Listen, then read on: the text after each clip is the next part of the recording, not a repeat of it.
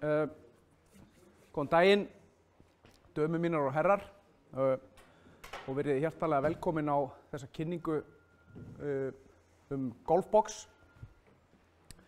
Við ætlum að hafa þetta fyrirkomulag þannig að það verður kynning. Martin Grøn sem hingaði mættur frá Golfbox ætlar að vera með kynningu á kerfinu sem hann fer yfir á eftir og ég ætla að útskýra aðeins nánar hvernig fer fram. En ég finnst samt alveg þess virði fyrst að við erum svona mörg komin hingað og fulltrúar margra golfklúbba að kannski eyða svona 2 til 30 mínútum í að fara yfir af hverju við erum hér og hvernig við komumst hingað.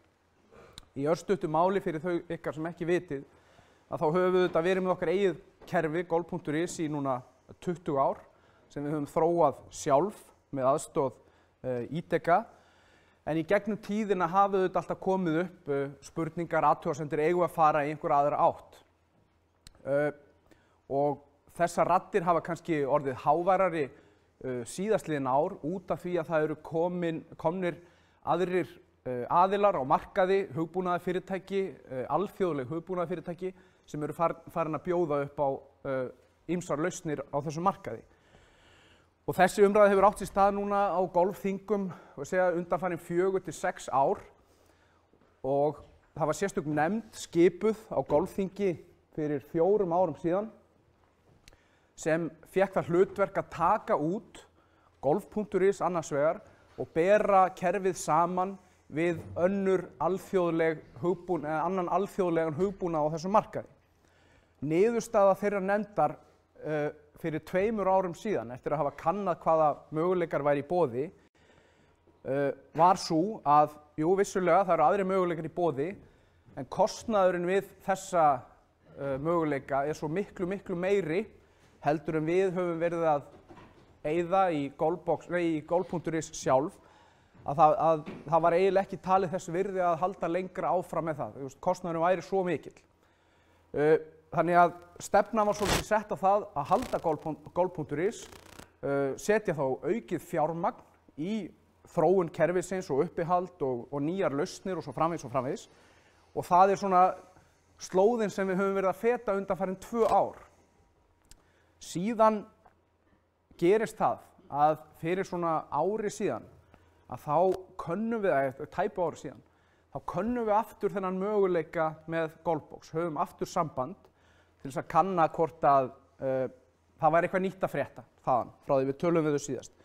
Og þá kom í ljós að verðin á ári við að halda uppi kerfinu eða vera áskrifandi að Golfbox fyrir alla golfhreyfinguna var svo miklu lægri heldur en við höfum fengið upplýsingar 2 árum áður. Þannig að Golfbox varð allt í einu mjög raunhæf lausn á ný. Og í framhaldinu var sett vinna í það og þetta kynntum við á formannafundi núna í nóvember og í framhaldinu var okkur falið að hefja viðræður við Golfbox með það að markmiði að hugsanlega, ef samningar myndu nást, að innleiða kerfið fyrir tímabilið á næsta ári, 2020. Og þessi IT-nefnd sem hefur verið starfandi sleitulaust núna í kringum 4 ár, ef ekki meira, hún er búin að leggja alveg gríðarlega vinnu á sig og mér langar að þakka meðlimum nefndarinnar alveg sérstaklega fyrir mjög óeigingjart starf í því í gegnum árin og við erum með kynningar á golfþingum og formannafundum og golfþingum og formannafundum og svo framvegis. En niðurstaðan er svo að við erum komin nokkuð langt með samning sem við ætlum kannski að ræða aðeins betur eftir að Martin hefur lokið sínu erindi. Þá ætla ég að gera svona aðeins grein fyrir því hvar við stöndum í dag varðandi hugsanlega innleiðingu á þessu kerfi. En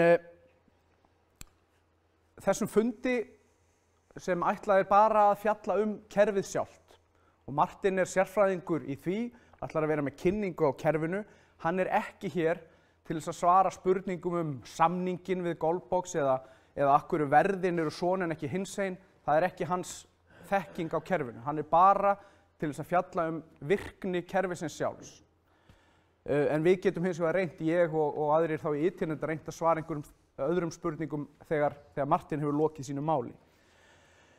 Þetta er ekki kennsla sem er að fara fram hér, heldur einungis sýning á því hvað kerfið hefur upp á að bjóða, fjalla virknina. Martin ætlar að skipta þessu upp í 3 hluta. Hver og einn hluti 40 til 50 mínútur og við ætlum að taka spurningar að loknum hverjum hluta. Og hlutarnir skiptast í, fyrst ætlar Martin að fjalla uppsetningu golfklúbbs og skráningu félaga, þann hluta kerfisins, svo verðum við með spurningar. Næst það rástímakerfið og svo spurningar. Svo tökum við hlé, hádegismat klukkan 12:30 og förum yfir á kaffi Easy, sem hérna í skrifstofubyggingu Íþróttasambandsins. Hádegismat þar og komum svo aftur og þá hefst 3. hlutinn sem fjallar mótakerfið á golf.is og svo verðum við með spurningar að loknu því til Martins og síðan ætla ég að fara aðeins yfir svona hver næstu skref eru hvað okkur varðar.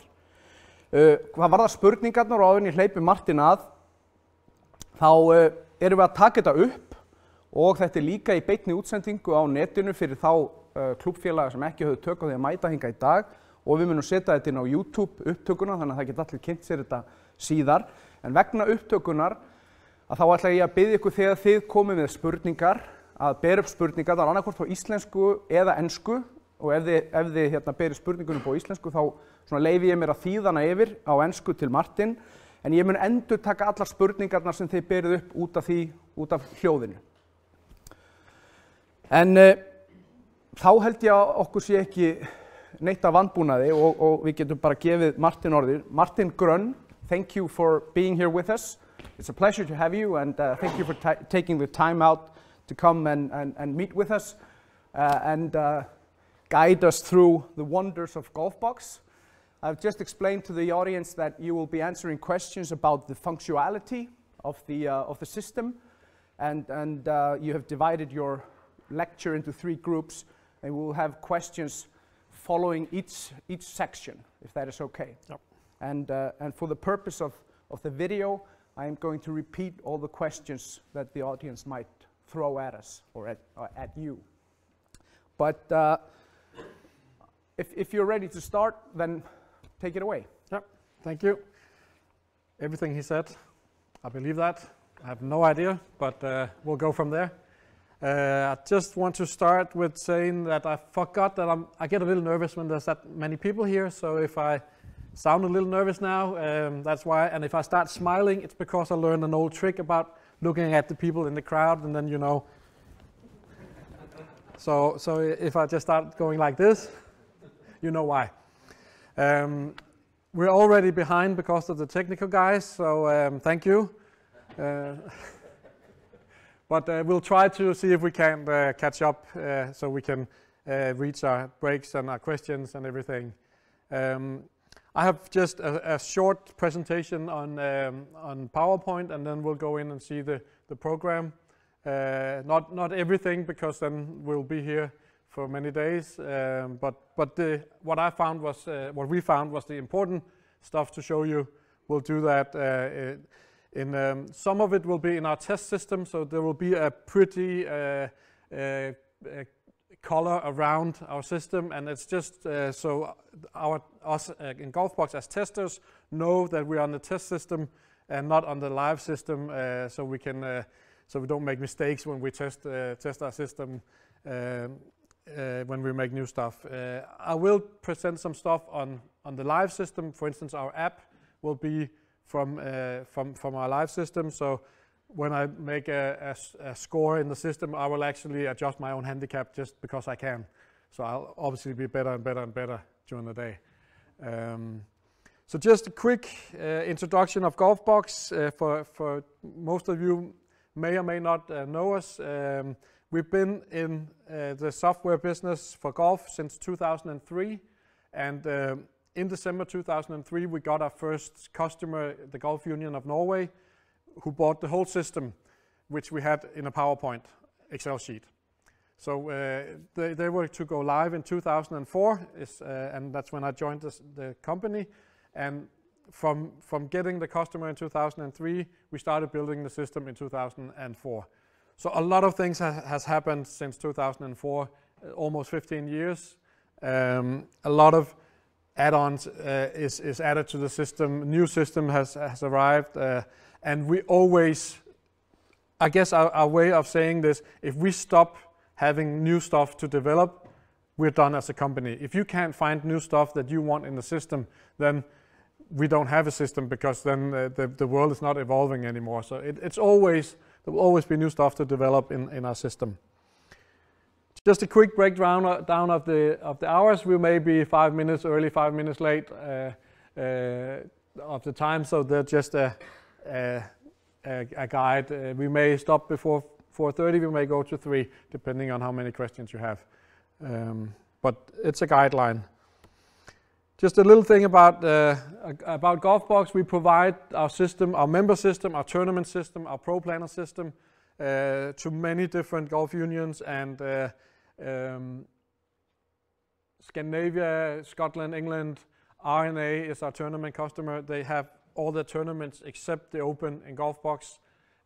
So we have quite some good EGA have all the championships in Golfbox. So 15, 17 plus unions do we have as customers for Golfbox. And with the club system, we have different setups. In Denmark, it's the club will come to us and buy the system. In Norway, the union bought the system, so they will all get the system from the union. We're also out in Australia with our tournament system and pro planner system. So our most famous system in the world is in the whole world is our tournament system, because we have customers like the RNA and a lot of I'll say third level pro tours, but lately we've been having quite a few ladies European tour events, especially in Australia, running through the Golfbox system. So we're doing really well. Last year we had more than 80,000 tournaments in Golfbox, so it's doing quite well. And just a little fact about me. We don't want to spend too much time on that, because then I just get more nervous. But as I said, I joined the company in the first year of when we started, and I've been in the support department, the training department, and has evolved into being the head of the support department, sales, and the training department. We actually only have 3 guys in the support department, so I hope that tells you that we do not have that much support, because the system is most part self-explanatory. Of course, there is a training curve, but once you've gotten to know the system, we don't really have much support in the system. And just to finish with the numbers again, we'll just leave them here. Actually, I have to go out of this, so I'll come back to this if I need to, but we'll go into the program. And just as I told you, we are actually doing this in our test system. We do have a few new things up for testing that I haven't tested. So should I run into any errors, it is our test system. I don't think there is any errors right now, but just so I'm, I said it already. And you can see it's a test system because it's got this pretty orange salmon color on the sides. So right now I'm logged into the member system as an administrator. This is the view that you see. This is the front page of Golfbox. It's an overview page. You have it in English in a minute.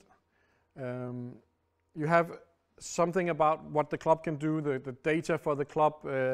You can have a calendar function in Golfbox where you can have all your, maybe there's a rules seminar, maybe there's a wine tasting, maybe basically a function calendar where you can list everything that goes on in the club. There's a message center where you can message the players. When we make something new, we'll send out a message to all the administrators saying, we created this new thing, here's a guide if a guide is needed. Sometimes it's just, we created this new thing, click there to use it. And if a guide is needed, then there will be a link to the guide in our help system, and you will be able to see what the new stuff is. We have a news function where you can send out stuff about the course. Maybe you are poking holes in the greens, or maybe the first fairway is underwater, or whatever. There's a news bulletin board as well for the club if they want to use it. And the reason we have these is that Golfbox for the player is kind of a portal. It can be used for the club's message boards, it can be used for the calendar, it can be used for the tee time booking, tournaments. So they have this little of their own world in the Golfbox player system. You can do all the financials in the system. We have from day one said that we do not want to be an economy system, because we know that there are other people who are better than that, better than us at that. So what we've done is in Golfbox you can prepare all the financials, who get charged for a membership of this kind, who get charged for a membership of this kind, and then we basically leaves it up to the golf clubs to decide which member or economy system they're speaking with, because then they can't tell us we need this or we need this. You can simply buy the best system and integrate it with Golfbox, and then you can do all your financials that way. We have a locker system where you can, if you have lockers for all the bags, maybe the trolleys has electricity and can be charged. All this can be controlled in Golfbox and in our locker system. There's an SMS text messaging system where you can send out players or text messages to players. I don't know how much it's used, because there is a fee for text message, and the emails are free, so most clubs will use the emails. But there is an option to have the emails or text messages. We have what we call a marketing module. When I book a tee time in a club that has the marketing module, I will get an email saying, thank you for booking at this golf club. When you come to the club, depending on how much they write to me, go into the reception and check in, or whatever information they want me to have. I get this message as soon as I click on I'll book the tee time. And once I get to the club, I'll play, I confirm my tee time, I'll get another email from the club 24 hours later, where you can ask maybe if I wanted to fill out a questionnaire, did we do something good, bad, and so forth. And in one of these mails, they can sign up to your newsletter if they want to, because they have to have consent for the newsletters for you to actually get their emails. The most important part in our system is what we call the rights system. You can have as many administrators in the system as that you want, and you can give them as many rights as you want. So in my club we have, I think, about 70 administrators, where 60 of those are only tournament administrators. So it's the senior club, the junior club, the elite club, the men's club, the ladies club, and all who's having tournaments in the system. They have all rights to just tournaments. Then the administrators in the club, they will have maybe different roles. Maybe there's just a guy who's in charge of tee time booking and will just have the rights for tee time booking. Maybe there's an administrator that comes in and only does the financials. They will just have access to the financials. So we have a very powerful administration rights system, where we can simply, for all our different modules, we can go in and say, you can get rights to this, this, this, and this, or the main, the super administrators, they get rights for everything. So you see this guy, he only has the rights for tournaments. And at least in Denmark, it's used a lot to have help by volunteers. Otherwise, the member fees will be extremely high.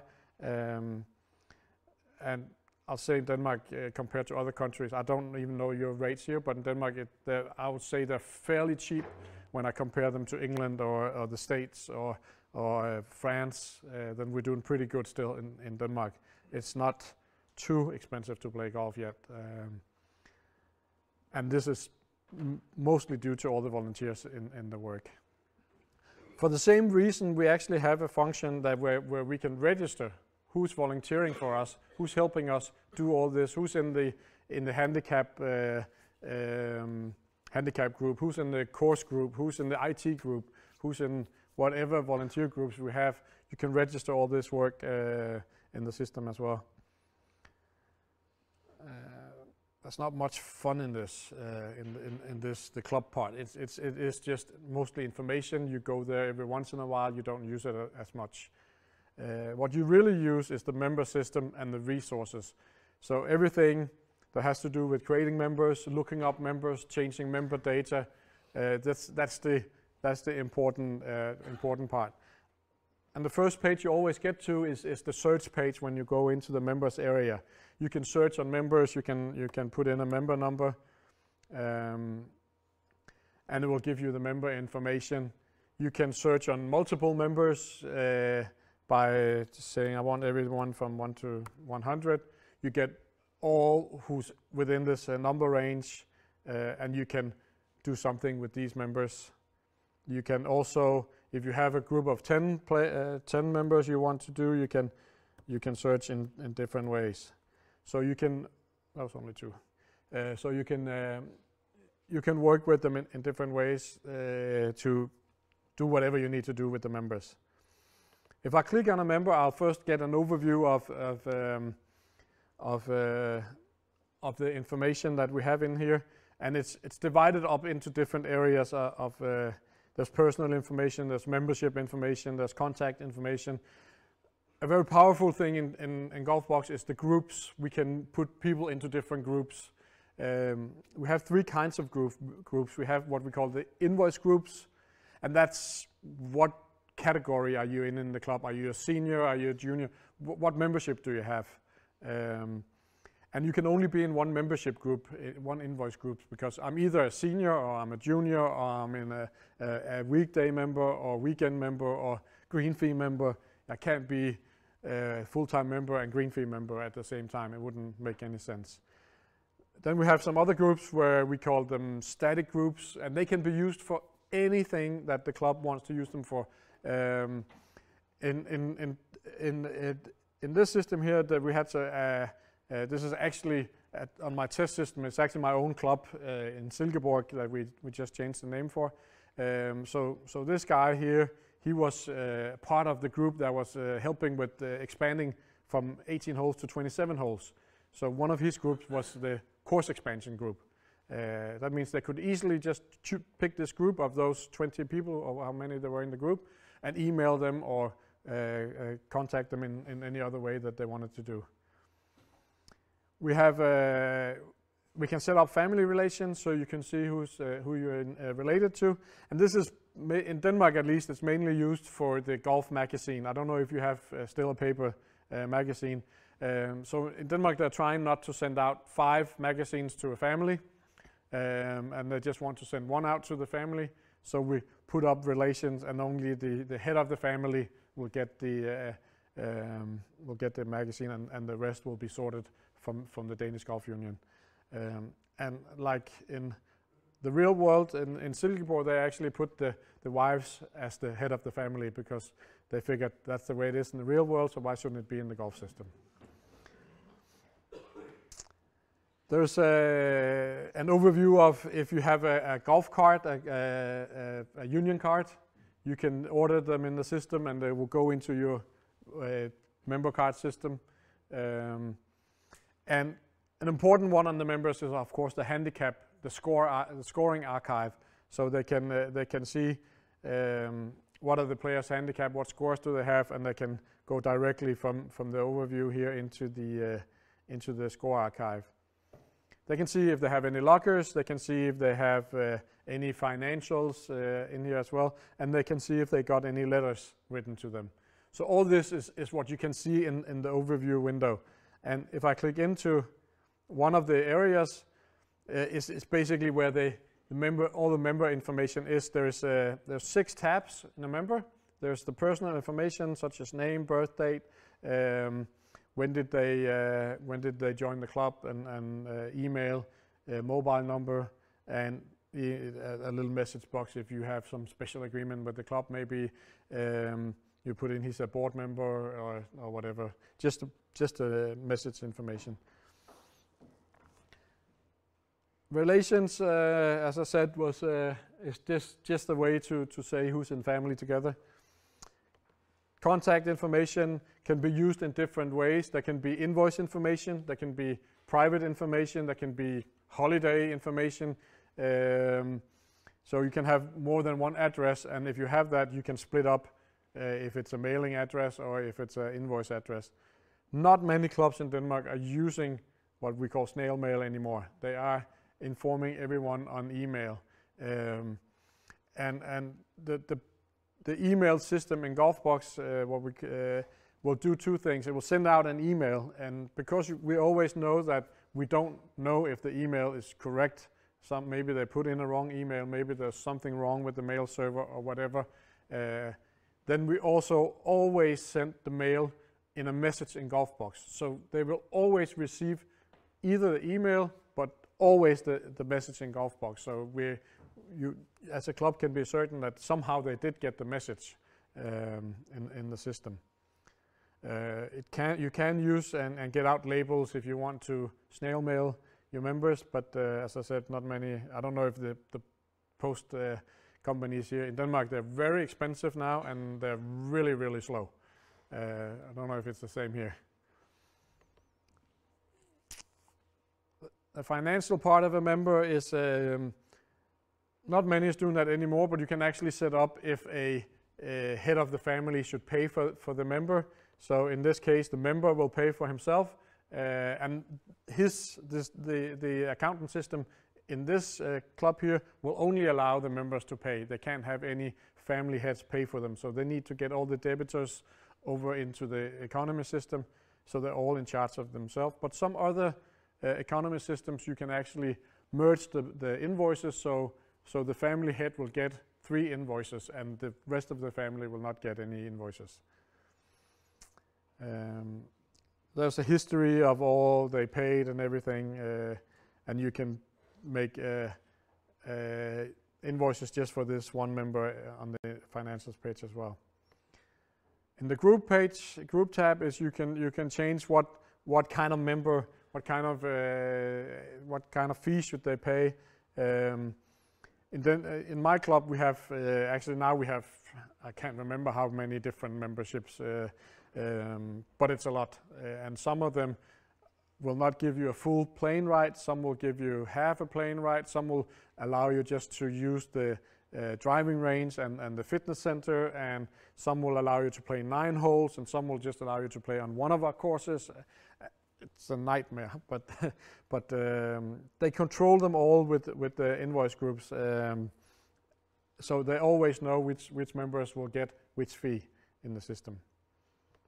And then they have a lot of groups as well in here that they made, so they can put a label on some of their members. We have a lot of volunteers that are what you call the guys on the course, helping out, asking how is everyone, trying to keep the speed up. Marshals, I think they're called, and they to help get out information. Well, they have a group that's called Marshals in here, banekontrol in Danish, and they can add this to the groups as well. And the last part of the some of it may be used, some of it may not be used. You can receive magazines, you can get lockers, and you can see other information on here, and you can see if they have a profile picture as well. Not many people are using it, but it's actually possible to upload a picture, and then they can see who they are when they get into the club, and it can be used. If they have a picture, it can be used for tournaments as well.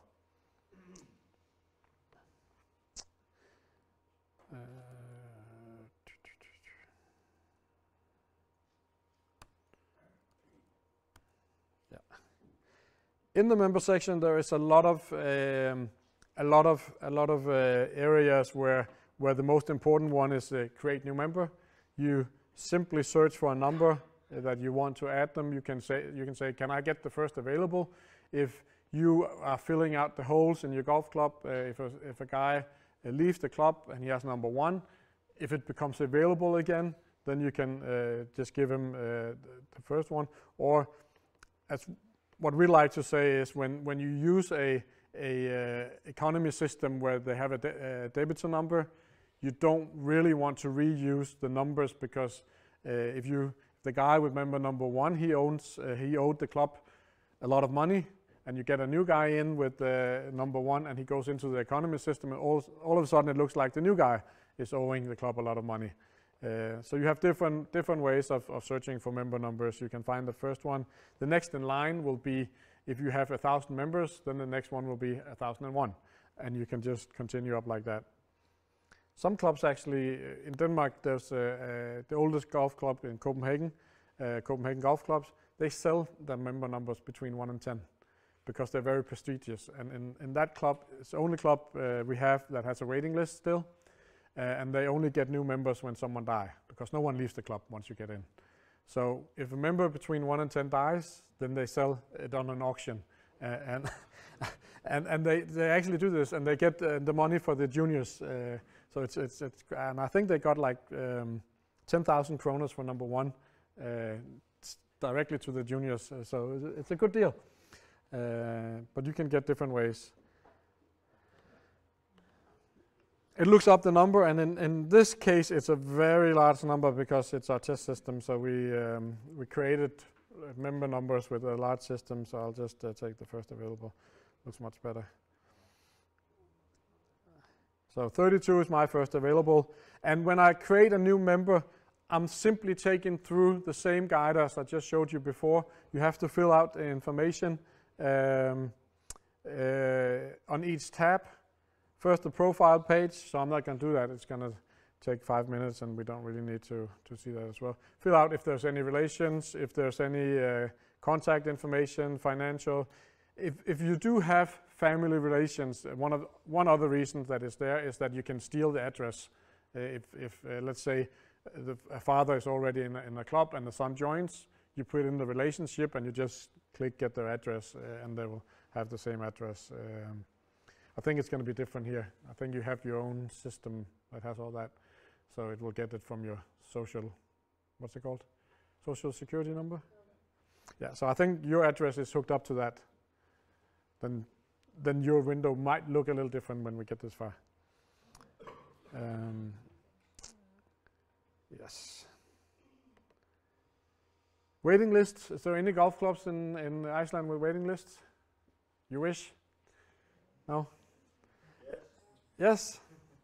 So there is an option to create waiting lists as well. They will not be created as real members. They will be created with all the data in there.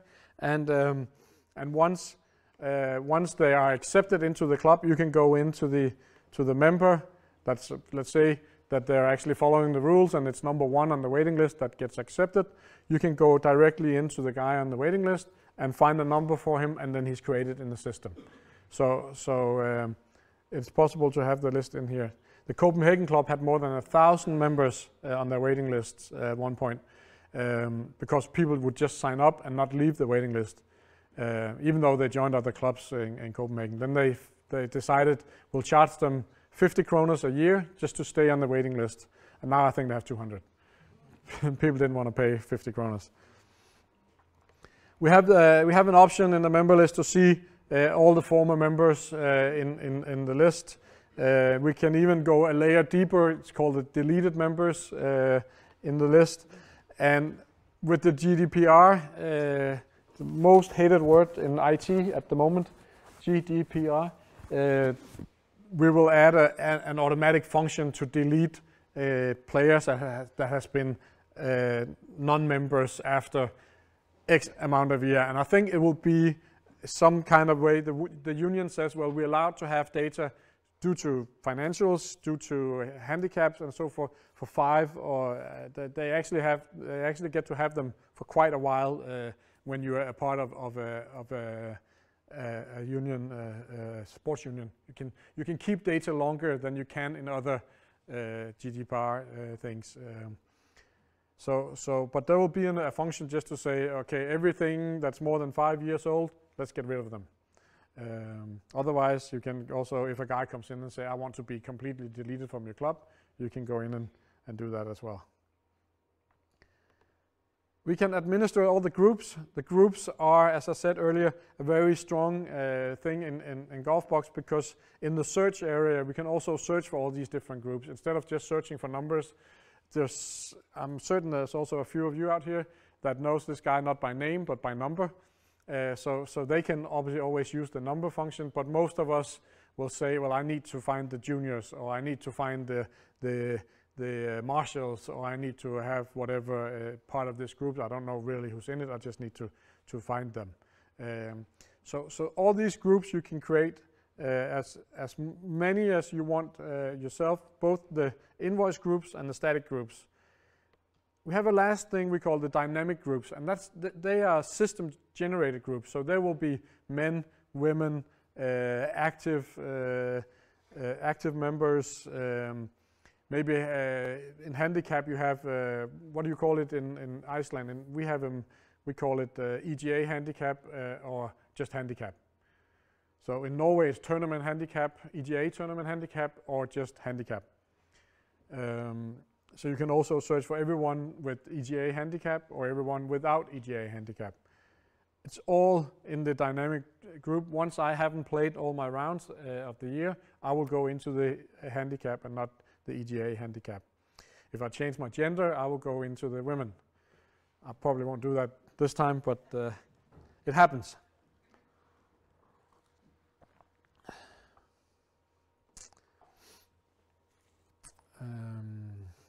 What else do we have in here?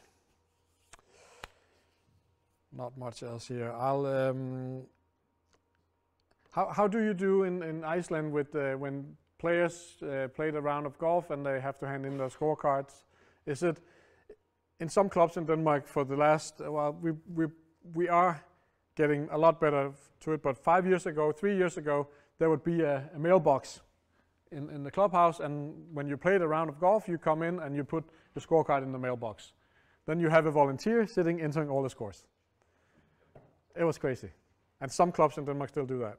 Even though they have all the options of the players can do it in Golfbox on the web, on the app they can do it, and some people just like to have that special volunteer that done it for 15 years, he can still do it, so they do that.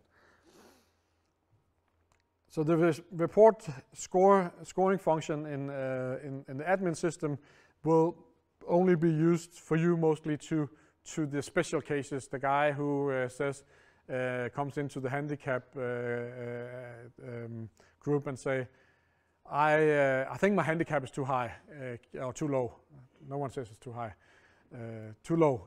Can I get adjusted? And you can do special adjustments if you find evidence that his handicap really is too low or too high. But you can do the report scores as well if for some reason I can't remember my own number now. No. Oh, he's passive. Other way around. So you can do the same thing as the players if you have some members. Let's say you do have some IT, what do you call them, non-IT people. You do have, it does happen in Denmark. There is actually a few members without an email and even without a cell phone. And they do not have a computer either. So it is possible for the admins to go in and record the scores, and they pick the date, they pick the club they played, and they pick the course they played on. And they can choose just to enter the points, or they can enter the whole scores one by one by just entering them on the system, and then they save it. They can add a marker as well. When an admin adds a marker, the marker doesn't have to approve it because he already signed the scorecard, so he doesn't have to approve it.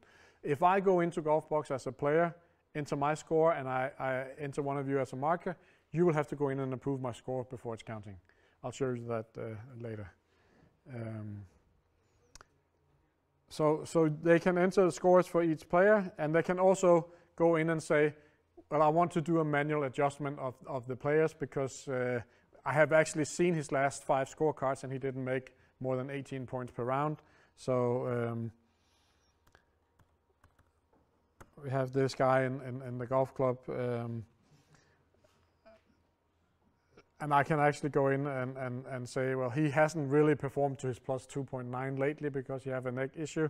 So I'll just do a manual adjustment for him and say he's a 1+9 instead. This is his status will be nice and say he's got an active handicap status as well. So we can change that as well in the system. But otherwise, this will be done automatically according to your EGA rules. How many scores do you have to have in the system? And let's see if that doesn't change in 2020 with the new World Handicap System. I think the yearly handicap adjustments will stop because you will just get your average of the handicap. But there may still be an active, non-active handicap depending on how many scores you have in the system. I haven't seen the final rules yet. The administrator can also see if there's any scores that are waiting for confirmations from the marker. In a few cases, let's say you play with a person who's not in Golfbox and doesn't have a Golfbox account. Well, he can't go in and approve his scores. So you can set the score as the marker is not in Golfbox, and then the score will come to the club for approval. And you can see in here, and obviously there has to be some procedure do they have to hand in the scorecard when this happens, or do you just approve them because you trust them, which most clubs does. Some players are, again, maybe not too IT minded, so they forget to, even though they get an email, you have a score waiting for your approval, please go in and approve it. They forget this sometimes, so they will just leave it there, and the marker will never approve the scores. Well, then you can go in and decide what happens to the scores that are not that hasn't been approved by the markers, and you can approve them or you can delete them depending on what the handicap group's opinions of those are. For right now, there's also a annual handicap review center where you can see all the annual handicap reviews. Again, I think this will go away when you start using Golfbox, because I think there'll be other ways to do this in the handicap in the new system. All right. I think there was something about the reports as well in here. Yeah, so we also have the member areas and the reports area that kind of go together. My best report is the one where I get to decide everything I want out in the report, and not the predefined reports that are in the system. So if I make a member search, let's say I want to search on all the men, all the females, because I have a ladies tournament I would like to inform them on, I'll select the female group and I'll just search on that. If I want to make a report where I choose what's in this report, well, then I can go in and export all the details of this search I just did. So I have 615 females here, and I can now choose and make my own report in the system. So I want first name, email, last name, email, and this is it, because I want to email these people that there's this Pink Cup tournament against breast cancer that they should join.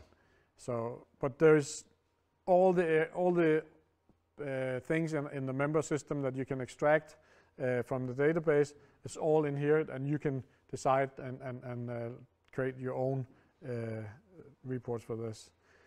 We do also have a number of set reports that are quite the same everywhere.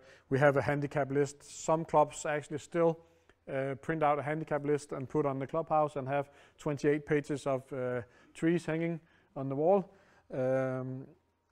So these reports are in here. You can do some, you can check out a list of all the scores. Maybe you want to see how many scores were in the system for August. You can print labels for the members. you can see different statistics. How many do I have of the passive full-time members and all this different reports that are instantly created. How are they compared in my handicap groups and in my age groups as well. So these are some predefined reports that you really can't do anything about except get out in either Excel or Word. And in the member, when you export it here, you can decide exactly what you want and export it to Excel. And then you can play with all the data that you want. I actually think I caught up with the time. So we do have time for some questions about the first part here, or we can go through the next part and to take more questions. Einhverjar spurningar til Martin á þessu stigi? Gjör svo vel. Já.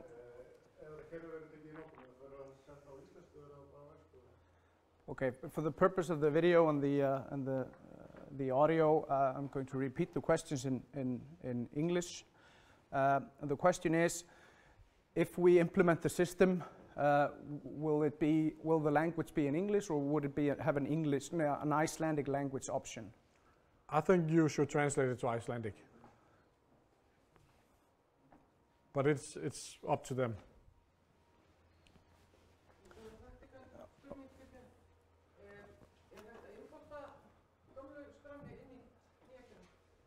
Félaga skráni. The question is, can the member section that we have with our current system, can that be imported into Golfbox? No, you'll have to create everything. I'm certain the plan will be to import the members with as much information that you have that matches our system.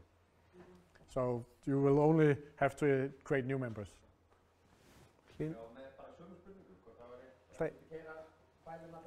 Það ég bera hann upp aftur? Nei. Sæmundur varst þú?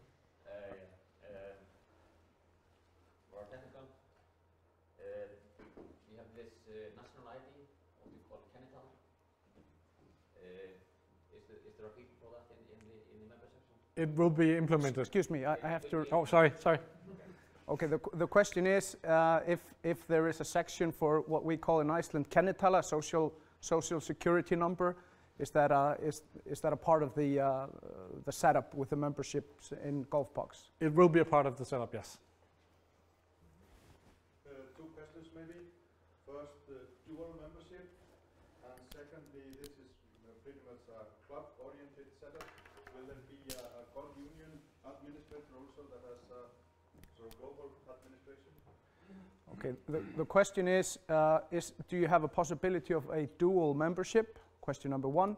And question number two, will there be a Golf Union of Iceland administration access within the system? Or overview, or doing things like pretty much the same we have today, where you have our system, that everything comes from this guy, and this is pretty much a club-oriented administration.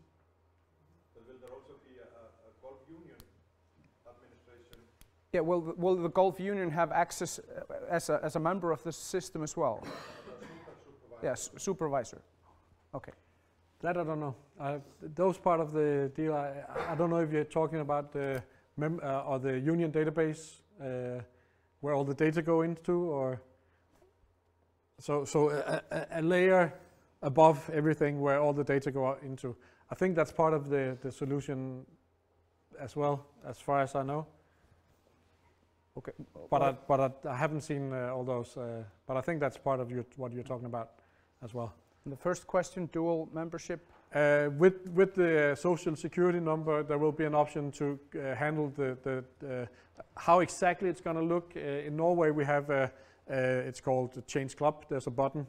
But if they have 3 memberships, there's a button say Change Club, and you go into that other club. Then you're a member. So it's the same login, because you have the social login, and then you can control the different memberships. How technically it's going to look right now, I'm not sure, but there will be an option, as far as I'm aware, to handle those with one login. Thank you. Hvað fleiri spurningar? Já, Hulda, gjörðu svo vel. I'm interested in publication part. But just one short question concerning the definition of the head of the family.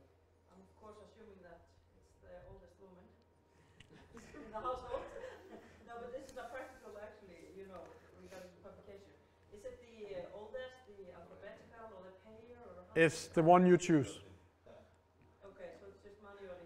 Yes, it's the one you choose. So the question was, who is head of the family? A highly debatable question to be sorted out within each household. But as far as the Golfbox system is concerned, you can choose. Yes. The head of the family, I assume, will choose. And there is another term, head of the family is maybe not the right one. It's, you know, the man will not like that, and the woman will say, well, I am the head. So you can, depending on each family, you can decide. Yeah. And if you already have this in the old system, it will be should be part of the conversion to the new system, and the existing one should be in place as it is right now. Okay, thank you. Any other questions? You sort of went quickly through the financial part. Can the system handle membership fees and green fees, etc.? The question is whether the system can handle membership and green fees. Yes, and yes, it can handle all the. If you just have the system, it can handle all the work behind the scene. What groups are paying what, and if there's an integration to a financial system, it will be transferred to this financial system, who will then send out the invoices. And as regard to green fees, yes, there's online options to pay. I don't know if you have a big Icelandic payment provider for online payments. We'll do integration with the ones that you say we have to do integrations with, and then you can decide whether or not the green fee players have to pay when they book, or whether they can choose. But I'll go into that a little later. And there will be an interaction with the credit card companies. Yes, so in Denmark it's called DIPS, Danish Internet Payment System, and it's like when you buy any web shop. So your green fee is your merchandise. You pick the date and time, and if you have differentiated green fees, well then you can see what the price is. You click on the green fee, you say pay now, and you paid for it. So when working with like the financial system as a separate software, what's the primary software to use, like when integrating all like the API services between the two systems? Would you normally work with all the info on the financial side or on Golfbox side, or do you have to do both? The way it works with the current financial systems is that all the member data will be updated in the financial system once we transfer all the invoicing information. So let's say you have a membership, the yearly membership, and at the same time when you transfer this to the invoice system, all the addresses, emails, and everything will be updated in the invoice system if the integration is made correctly. And which system will be the primary one? Because there's always the golf system. Golfbox. Yeah, there's not a return. There's from Golfbox to the invoice system. So the Golfbox is the main golf system with all the data. So basically exporting all the current data will have to be through golf.is today, or to have it correct, because like you always have difference between two systems. You get that? No. Well, the question in hand is how the invoice system that each club might have, how that talks to Golfbox, and what system is superior in all integration can of course be made the way we agree to, but in all the current systems we have right now, Golfbox is the master, and the economy gets the data from the master. Yeah, through APIs. Yeah. Israel? New. mögulegt að spyrja einhverjum bara að spyrja á íslensku?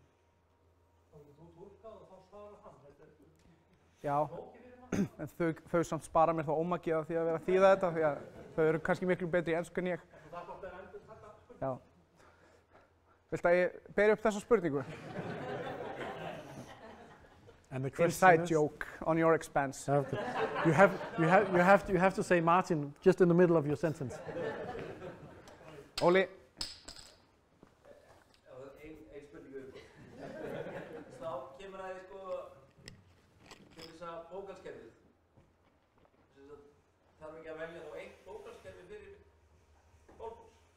okay, so Þá íslensk bókhaldskerfi, af því að út af öpunum á milli, þið eru alltaf bara að skrifa einhverja ABBA fyrir 2-3 bókhaldskerfi.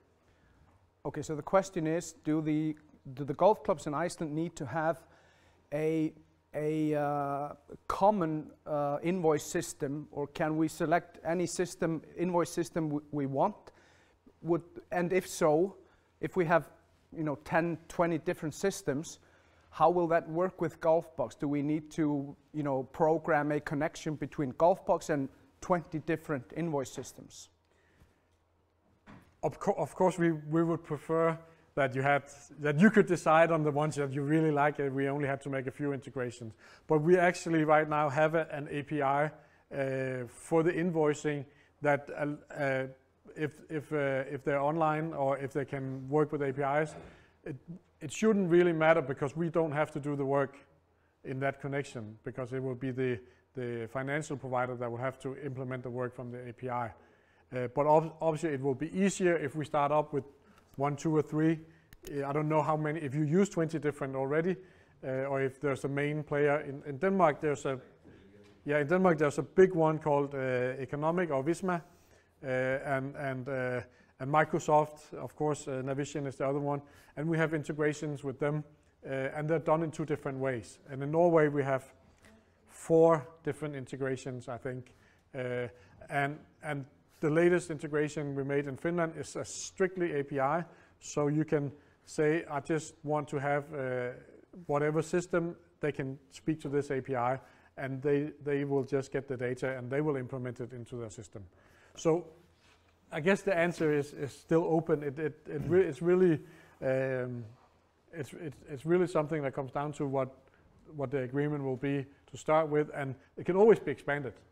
So if you find out that the ones that you have right now is actually not the best, and you say, well, I got already 15 clubs that wants to use this one, well then that's a better integration. Okay, thank you. Go ahead. Þegar bókhaldskerfið hefur skráð greiðslu, koma þær upplýsingar þá aftur í Golfbox til þess að sjá hvort hvað meðlimur sé gildur eða eitthvað. The question is, when a member has actually paid their membership fee through the invoice system, will these information be uploaded into Golfbox so the administrator at the club can see, okay, now this is an active member? If we do the integration correct, then there's an import back to the way I think 8 of our integration works is if we click on the financial button in Golfbox, it will go directly to the financial system and grab the statement. So you see in Golfbox you won't see it, it's not really Golfbox, it's just looking up in the financial system when we do it right. That's the way, and I think that will be the way to do it.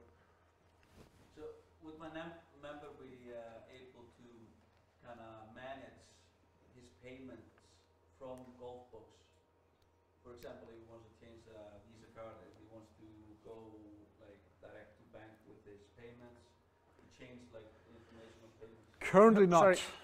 Sorry. The question is, if an individual member can actually go into Golfbox and make adjustments to his payment scheme. And that's, I would say again, currently not, but we do have a payment, an integration in Norway where they can choose how they will pay, but it's not whether they pay with credit card, it's whether how they receive the invoice. So it can all be built, but right now it's not in Golfbox the payment method is, but it can easily be something that's in there on your profile, and then you send it on to when you transfer. So that can be built as well. Fleiri spurningar? Já, gjörðu svo vel. Hægt að fá sýnisvagna á þessum appa í skránu? Hvaða? Sem að það var að tala þessi stöðuskrá sem talaði bókskera? Okay, do you have a sample with you reflecting or displaying the IPE? Or could you get it in The email just to see the API? Yeah, API. Not with me, no. I will have to, Carsten will have to provide this. Yeah. Og ef það ekki fleiri spurningar varðandi þennan hluta, þá höldum við bara áfram. I think there are no more questions on this section, so please continue. Is it, we don't break now? Was that the, do you want a coffee break? All right, okay, let's... 7 minutes, because that's how long it takes to smoke a cigarette. 7-minute coffee break.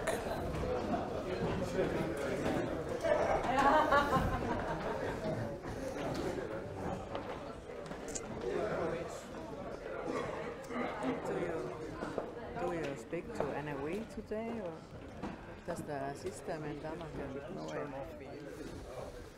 Do I? Hold on. Hold it.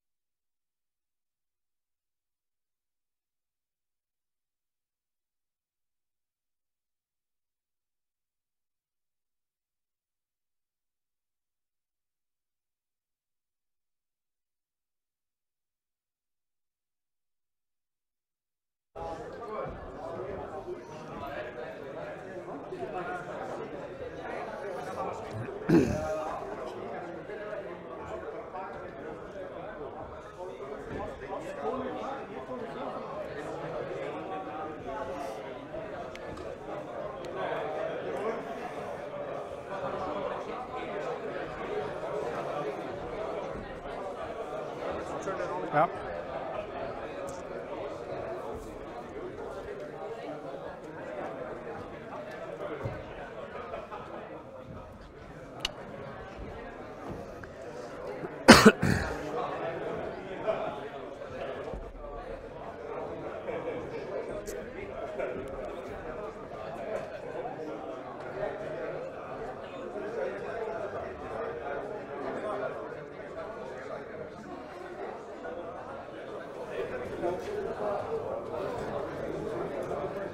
Okay, ladies and gentlemen,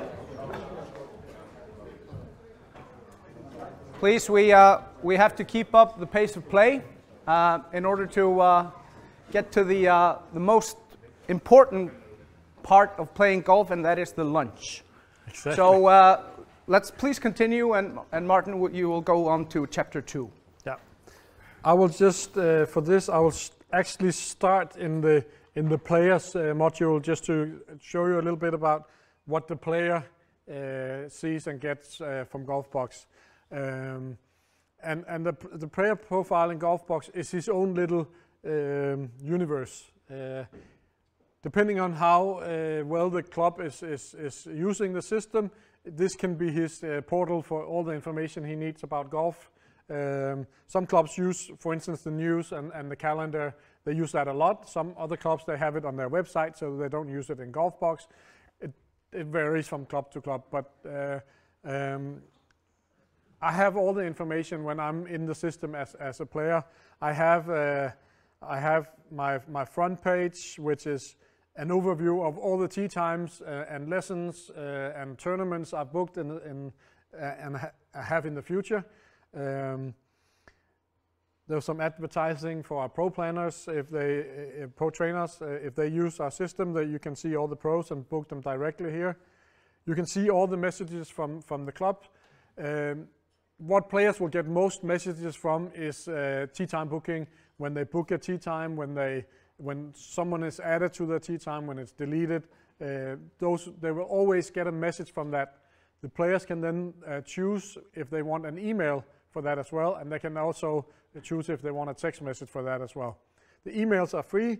The text message that the players pay for, or if you as a club wants to provide a service, you can actually use the text function and say, we want to pay for the members to get a text message every time someone books a tee time. Not many does that in Denmark, but some club would like to offer that service.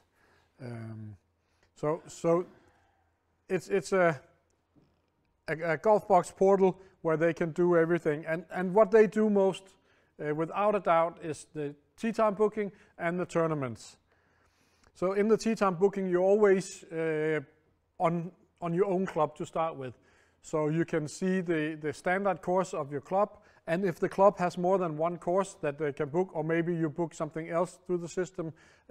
Some club has, in my club we have 5 indoor, actually we have 8 now, indoor mats with our fitness center, and they also, so they set it up so you can I haven't done this on the test, but in real life I can book the mats for training indoors as well if I want to do that. Or it could be a simulator, or I guess you may actually have a lot of simulators here in the winter, or you should have, if you don't have it already. That's just a business idea I throw out there. So it will always take me to my member page, club's page, and you can see the different prices now. In the winter time here, my club has the same price all year round, or at least in the winter time. But the prices can be differentiated with what we call, it's not really yield management, but you know, when you book a hotel or a flight, the prices can go up and down depending on how busy it is. We made something similar to yield management where you can have up to 5 different prices a day. So let's say Saturday morning in Denmark from 6 in the morning to 12, that's the most important member time, Saturday and Sunday. It's probably the same here if I were to guess.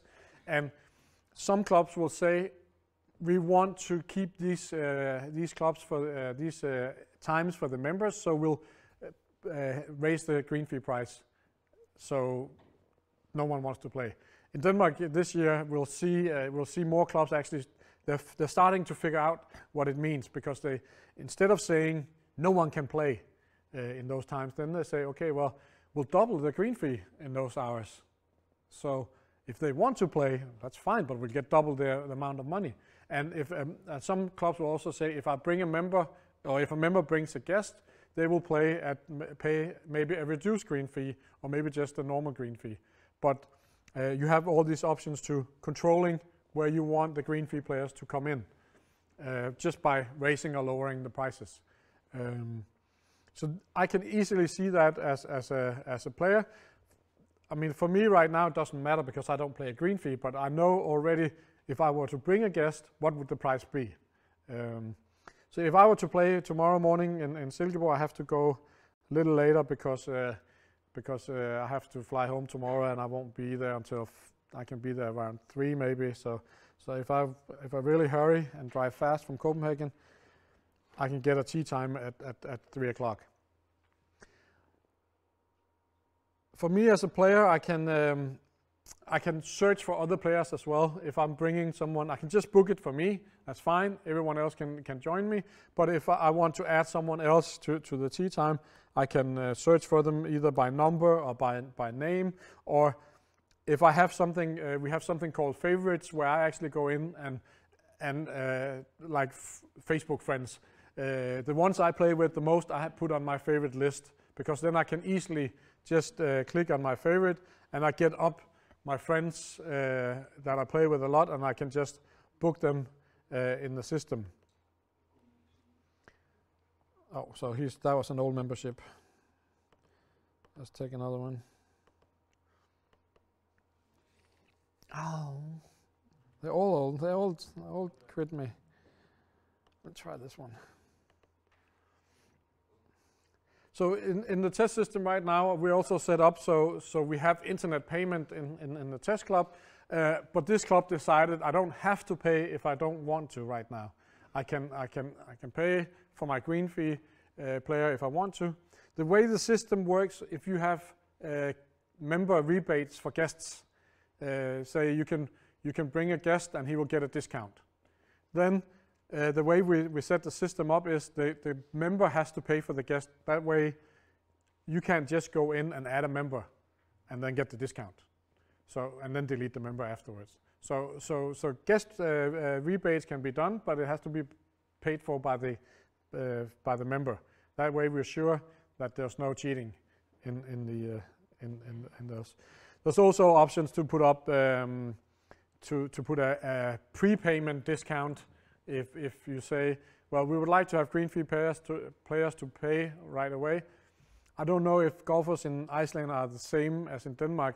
This is a thing that they're very afraid to do in Denmark, because golfers, they can cancel if it's gonna look like it's gonna rain, or there's a black cloud, then they don't want to play. So not a lot of clubs has yet to force some green fee players to pay, because they're so afraid that they won't get any green fee players. If you go to England, you can't book a tea time without having to pay. If you go to the States, you have to pay to book a tea time. In Scandinavia, we're like, oh, but we can't really, the member, he wants to maybe not play if it rains, and he wants to cancel 5 minutes before his tea time. So we're very afraid of that. I don't know if it's the same here in Iceland, but in Denmark, it's very, so we have the option. You can pay in the club. And you can also pay right now. And if I taken the other one, I would actually been taken into the internet payment service. We added an option that the players, they can be more social. If now we're just 2, if I want someone else to join me, but I don't really know if they can, I can share my tea time on Facebook. Look, I got available tea times. Or I can send out an email to my friends on the list. I can't send out an email to everyone in the club because I'm not friends with them. But my friends, I can send out an email to. And this, of course, is something they can choose not to have. It's just because I have the option still. So now I have a tea time in the system, and if I go back to my front page, it will actually be up here on the top. I'm ready to play tomorrow with Paul from Hamel. So the players have other options, of course. They can go to other clubs.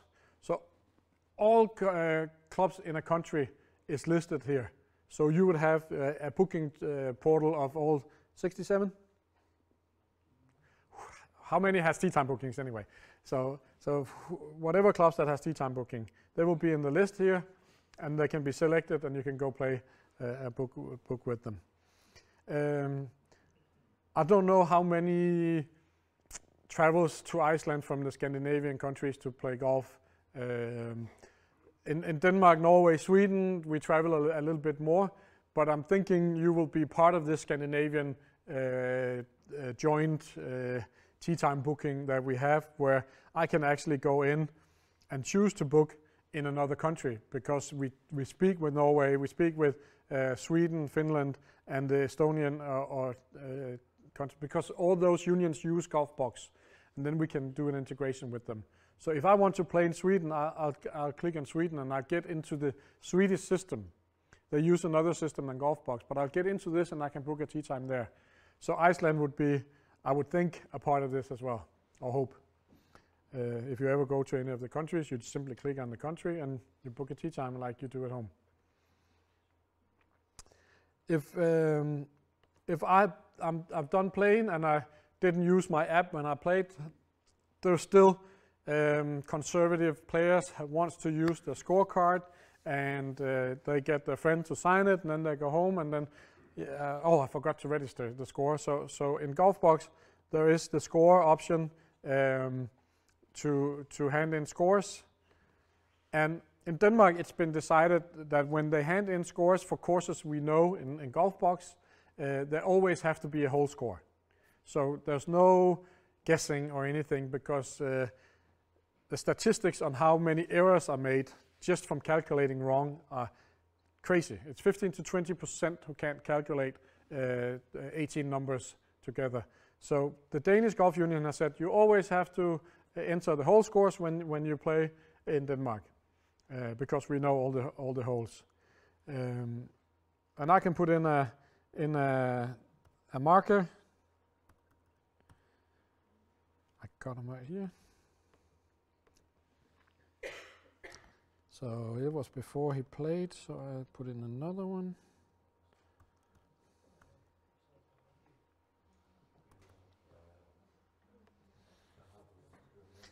So I played with Thomas Bjørn, so he'll be my marker. And then I simply enter the scores, and the system will calculate everything for me, because we know that they can't calculate anything right. So I made a total of 38 points, and nothing will happen to my handicap until Thomas has approved my score. So now a score mail has gone to Thomas if he has an email in his system, in his profile, and if he logs into Golfbox, he will go into, he will be asked to approve. He will get a message as well, and he can click on approve, and he will have a score waiting for him to be approved. And since my marker hasn't approved my score yet, I can actually go in and fix it. So if I made any mistakes, I can go in and fix it and send it to him again. Or I can send a reminder to him, hey, you haven't fixed you haven't approved my score yet. And it's of course important, because of the way the handicap system works. I did better than my handicap, so I know I have to play from my new handicap. In Denmark, they made a rule saying if you go up, you're not playing with your you're always playing with your new handicap when you go down, but when you go up, it has to be registered electronically. Otherwise, you can just say you played 3 rounds and went up 0.3, and no one can control it. So that's a Danish rule that they made. I don't know what the rules are here. But that's the rule they made. If you go up, you have to have it registered as fast as possible. So the players can see any messages. They can actually even write a message in the system if they want to. It's a mini email system. I don't think anyone is using it like that, but it is possible to go in and write a little message to if I want.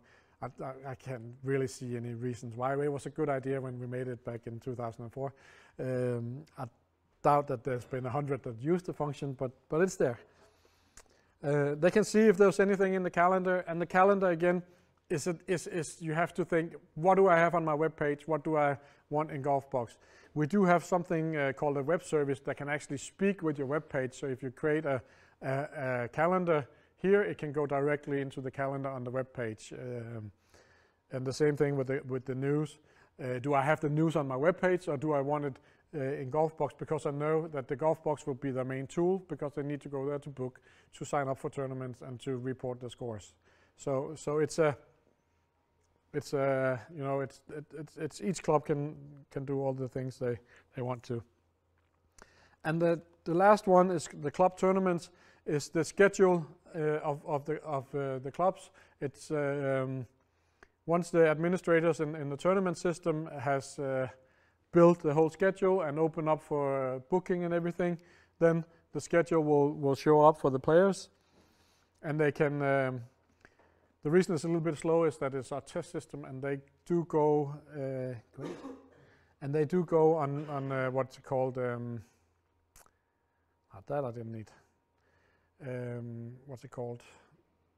They sleep our servers on the test system a lot faster. Okay, I'll get back to that. Something they did has broken the system, so that's nice when they knew I was here. It worked yesterday. But this is where the players will go in and sign up, so I'll show you that as soon as they get it fixed. Okay. If you are an administrator in a golf club and you're also a player in the same golf club, you'll have two options. You'll have the same login for everything, but you can go back and forth as a player, and you simply have an admin login and a player login, and you don't have to get an admin login and a player login and have to remember everything. So if we put it on your social security, you'll just jump back and forth with this option here. So in the admin part of the tee time booking, it's I would say it's not difficult, but it is the most complicated part of our system. It can get really tricky. It doesn't have to be, but it can. There's so many options that you can do. There's so many rules you can set up. You can say that this group can only play between 7 and 9 in the morning, and this group can only play between this and this, and so forth. All this can be set up. We have a golf club in Denmark. I don't know. Do you have clubs in the club, like a senior club and a men's club and so forth? In Esbjerg in Denmark, they have 26 small clubs in the clubs that all has a little booking right in the system. So maybe one little group of 8 players have 2 tee times.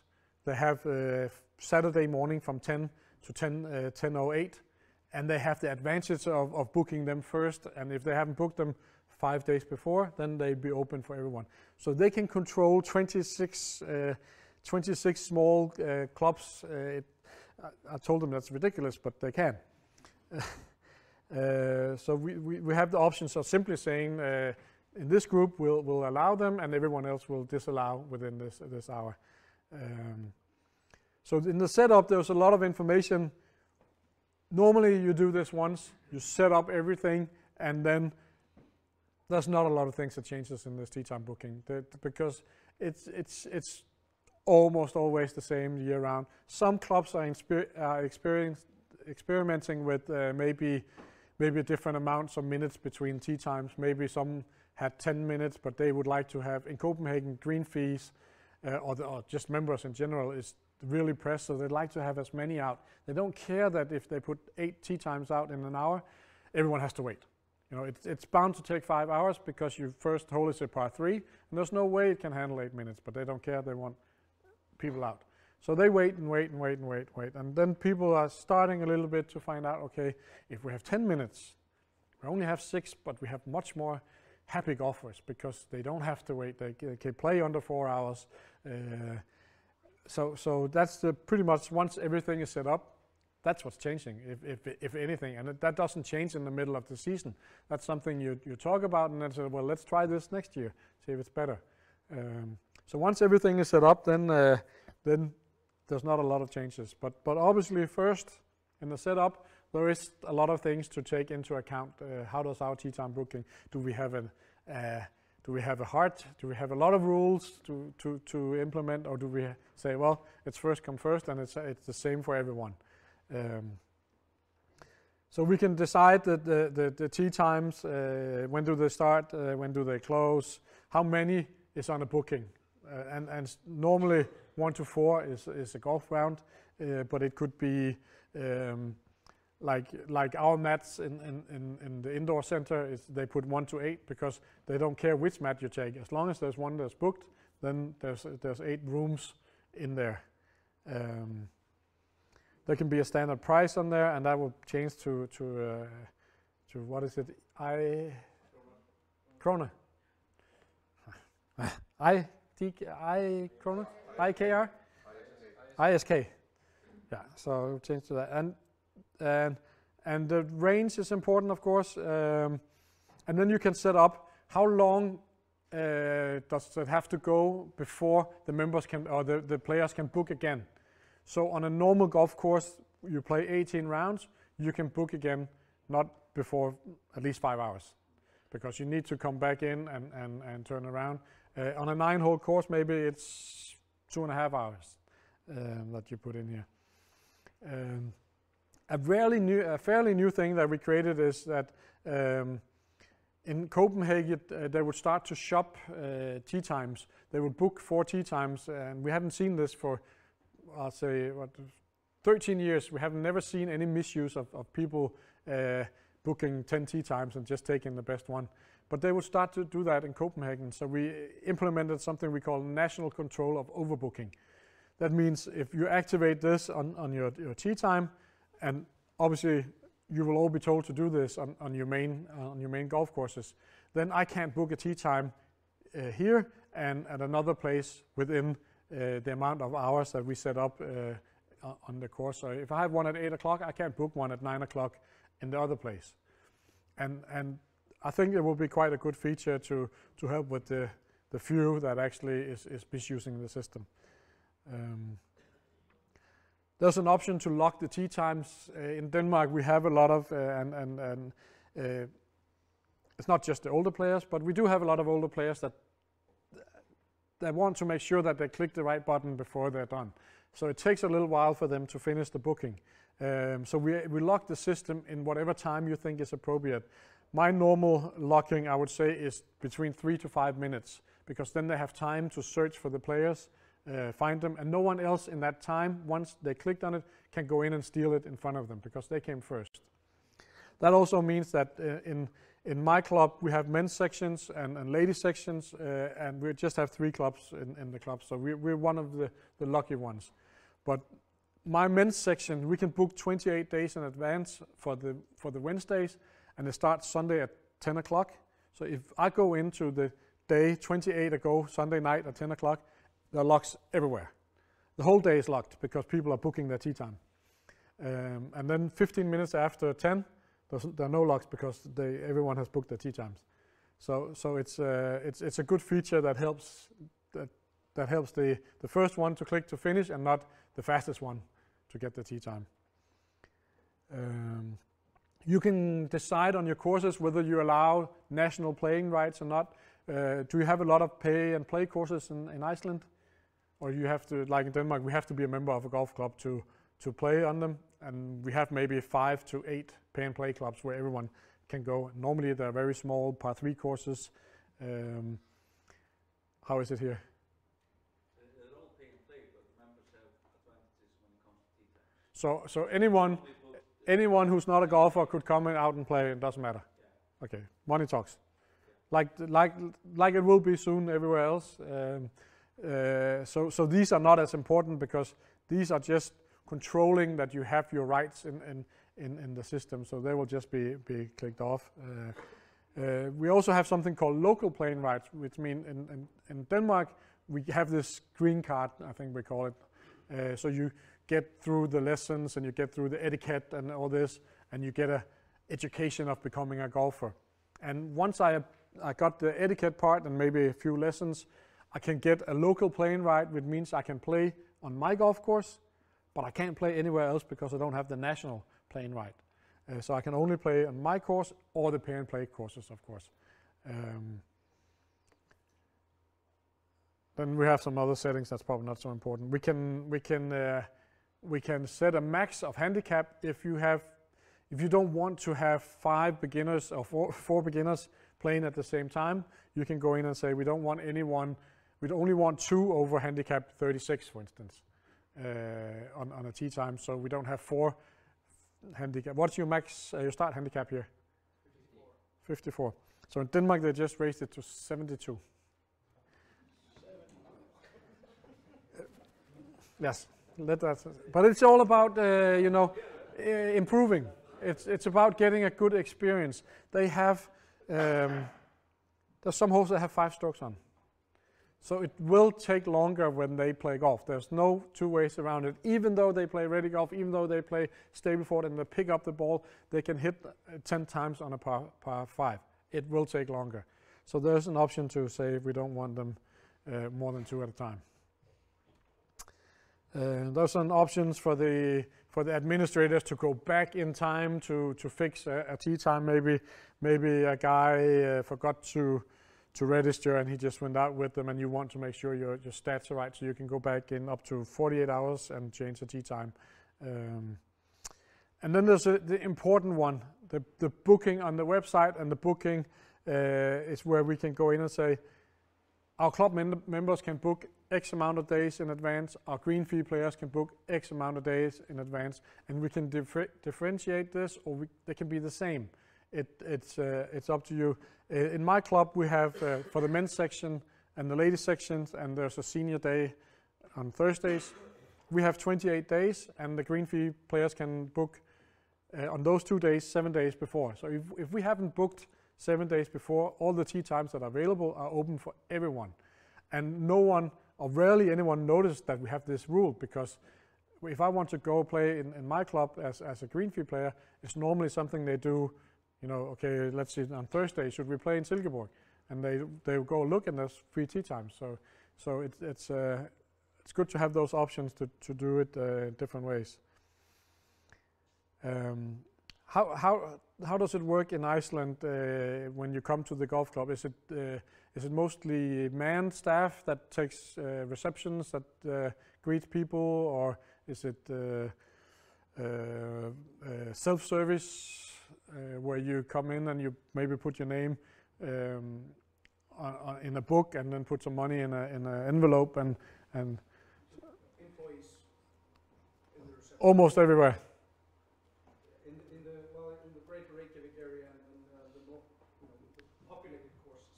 Okay, there is some option. In Denmark, it's 98% self-service, with some staff in the shop opening hours maybe. But outside the shop opening hours, there's one club that doesn't have self-service, I think. So and that's the Scandinavian, which have staff from 7 in the morning till 10 at night. So everyone else is using self-service. So we have some option of saying if we use self-service, then they have to come and confirm that they're actually here and that they're here to play, so they can come in and confirm. And if they don't confirm, then we can delete them from the tee time. So a normal scenario in Denmark will be I can book my tee time up to 1 hour before. Some have 2, but most will say 1 hour before if they're in close to the cities. And the confirmation time will be maybe 10 minutes before. If I haven't confirmed my tee time 10 minutes before, then I will be automatically deleted from the tee time. And if there's anyone at the golf club who's waiting, because it's a full day, and if anyone is standing out there waiting and is patient, well then 10 minutes before the time will open and he can go in and book that. And this can actually be done and be set up for the app, where you can go in and say you can confirm it on the app when you're in a range of 1 kilometer from the golf club. So maybe the parking lot is when you're in the parking lot, you can open the app and confirm that you're here. You can set up if you have online payment. Sorry. And you can set up if they have to pay. Prepayment is required, and you can set up if they actually do prepay, I give them a discount. Not sure why we've done it this way. I think you can do a minus discount so they pay more. In Sweden, if I want to book more than the normal 14 days that they're open, let's say it's 14 days, I can actually book maybe 2 months in advance, but I have to pay extra to do that. So in Denmark, Norway, they said, well, if we have someone who wants to book two months in advance, we'll give them a discount because we want people in. They have to pay, of course, but we want to give them a discount if they want to book in advance. In Sweden, it's just opposite. If they want to book in advance, they pay an extra fee. We also have some options of putting in some, we call them articles. It's normally in Denmark, Norway, used for buggies. So if you have 10 buggies that you rent out when you book a tea time, then you can add these articles to the tea time booking. And when I book a tea time, I can add an article, and it will look into your setup saying if it's a buggy, maybe it needs to have a 6-hour turnaround before it can be rented out again. So if I have 10, I book one, then the next one comes, there's only 9 left. And not until there's 6 hours has gone will the other one be available again. So as you can see, it's a lot of options, and it doesn't have to be complicated, but it can be. And for the administrators, they can have as many resources as they want. They can have. We have a golf club that has 3 meeting rooms as well that they book, and the different groups of volunteers can book maybe the small meeting room for an hour at a time, and then they can always see if there's something available in there. So the tea time booking for the administrator looks exactly the same as the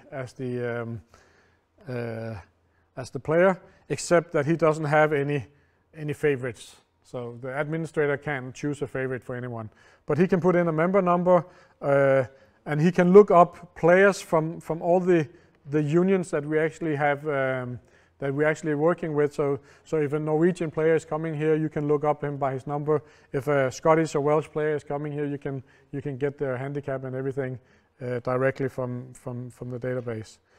And if Tiger Woods is coming, you can click on visitor and just put in Tiger Woods. So no database connection, nothing, just a guy from the street that comes in and plays on the course. And I think I want to play with him. He could pay more. I would think so. So I actually haven't set up the rules on the test system to allow. There was a check mark to allow guests that are not part of Golfbox. I didn't set this check mark, so now it will tell me, okay, now you're adding one that your rules doesn't allow you to, but because I'm an admin, I'll just I can go ahead and approve it anyway. So you'll be told that you're breaking a rule, but as an admin, you can do whatever you want. So I'll just go into if my mail would start, because I just got an email somewhere.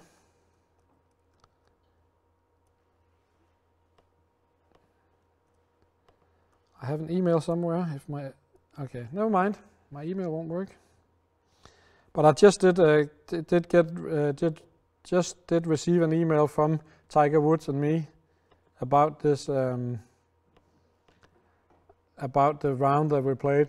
So the system automatically sends out an email to everyone in the system that has an email, and I had the email, so I get the information. Because Tiger does not have an email or login to the system, we also add a green fee login if he were to come in and say, in Denmark we have a lot of touch screens where they can come in and confirm the tee times. and he can then use his green fee login if I'm not there first to confirm that we are there.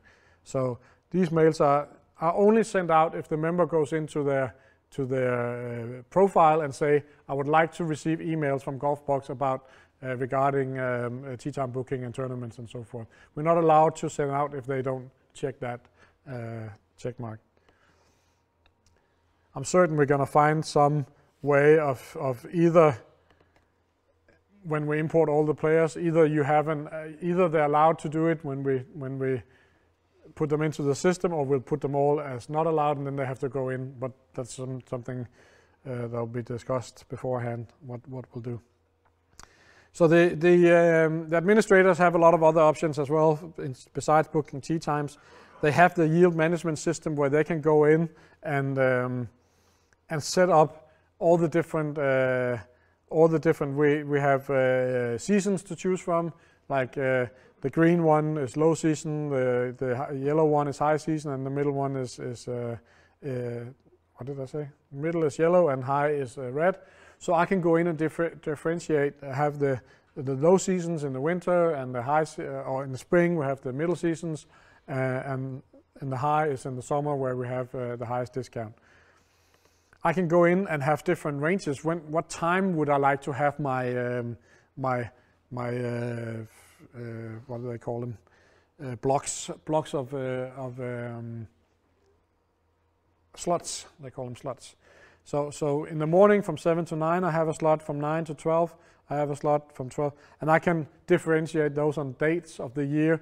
Some clubs have it from 1st of January to 31st of December. Other clubs, like my own club, they actually do one for each week. I can't remember why, but it's because I have different times in the weekend, so they set up different times. And then you can go in, and basically the way the system works is that you have what known in the hotel business as a rack rate. It's your highest. If you ever open a closet in a hotel, there's this note on the wall or somewhere in the hotel. It has to be there saying the highest price of a hotel room, and it's never anywhere close to what you paid for the room. Maybe it's 2 or 3 times higher than you paid, but it has to be in a hotel room. It's called a rack rate. So we put in the rack rate, the highest amount of green fee you would ever think of charging any green fee players. And if you start thinking about, okay, I want to have these tea times for my members, and if any green fee players want to pay in our member times, then they have to pay for it. So to start thinking like that, then we can go in and set up. Well, that's a really good idea. I'll change my rack rate to let's change it to 1,000. Then my standard price is 1,000 Icelandic kroner. Maybe a little more. How? 10,000. I have no idea what it is. I have to apologize. I've never been to a country where I have no idea what the currency is compared to the Danish kroner. I'm clueless. I just pay. I have no idea how much I pay. So we start with the rack rate, and then we add discounts to the different slots. So there can be a minimum price as well. So you say, okay, we have different club rebates. Maybe we have membership guest rebates and so forth. So I never want the price to go below 2,000. So with the worst or the best discounts I've ever given, we don't want the price will always stay at minimum 2,000. Then you can go in and do some season rebates as well. So 10,000 is for the whole year, but in the low season I'll know I add 5,000 already. So the price for the low season where we play on, I don't know if you can even play here, but in Denmark they play on the mats, and they put a hole in the middle of the fairway, and people actually go play and pay money to do that. I've never figured out why, but they do. So you can, for each season, say there's a discount, because remember the rack rate is the rate that you normally don't get. It's just the highest price that you'll ever get. And for the high season, I don't put in a discount because I want 10,000 in the busiest hours of the year, because my course is a member course. I want to tell green fees they can play here, but it's expensive. And the prices change immediately when I put in those different discounts. And I can even go in and give more discounts on the 5 different slots. So if I know Saturday morning is busy and Saturday afternoon is not busy, I can add another discount right away to the afternoons on Saturday. So now after 2 o'clock in the tea time booking, I'll get more than 50% discount just from choosing 2 o'clock and after. In Silkeborg, which is quite a busy golf course, there's no one on the golf course Saturday after 2 o'clock. If you want to play golf alone, go at 3 on a Saturday. You have the whole course for yourself. It's like that in almost all the Danish golf clubs. It's weird. There are other ways of making the amount go up and down. You can activate. I need to spell check this.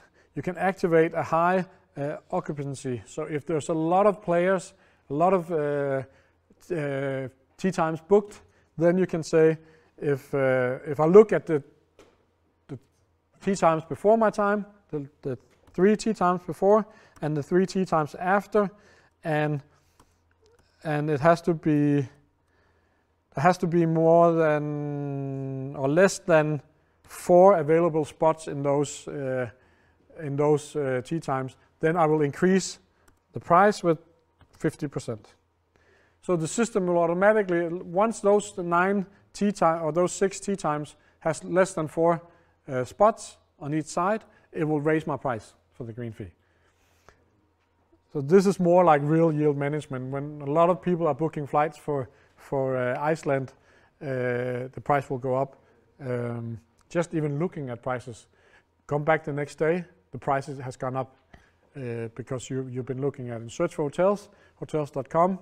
You see the exact same thing. If you come back 2 days later, you've been searching on it, you won't get the same price or rarely get the same price. You can put in automatic junior rebates, or you can go in and do you have different memberships where some play green fee and some pay full membership and never have to pay, or is it always full memberships? More or less, yes. So no green fee memberships? Not yet. So but if it's coming, it's possible to go in and say the system works that your members will always get 100% discount. So they will never have to pay anything unless you go in and say, I have some weekday members. They can't play, or on weekdays they have to. They get a 0% discount.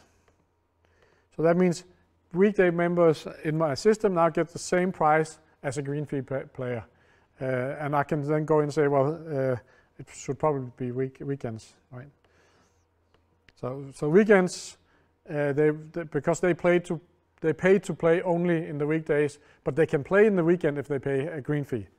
So they get a discount or discount for the weekends, but 0% because normally they would get 100.